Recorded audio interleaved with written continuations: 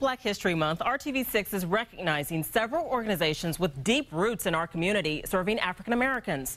Tonight, we give you a look at the history of Flanner House and their mission, helping Hoosiers help themselves. We can do all kinds of things in the shaving cream. We can make shapes. We can make the square shape.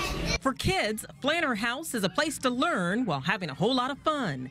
This pre-K class at the Child Development Center is so important and popular, there's a waiting list to get in. Even while they're in dramatic play, they're still learning. Social emotion, getting along with others, dressing themselves, pretend play.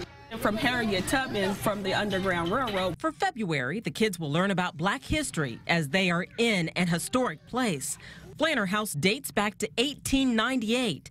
It was founded by Frank Flanner, a local philanthropist and mortician, to be used by African Americans migrating from the South to the North.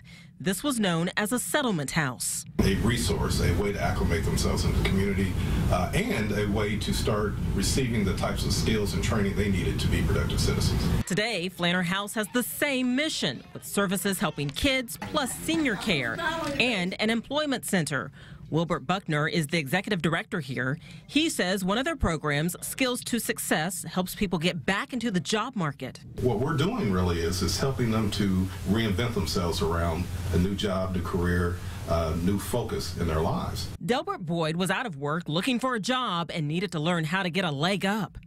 When I came to Flanner House, they redirected me as far as resume writing, life skills, basically. Flanner House serves a vital role in the Indianapolis community, helping Hoosiers become independent and self-sufficient.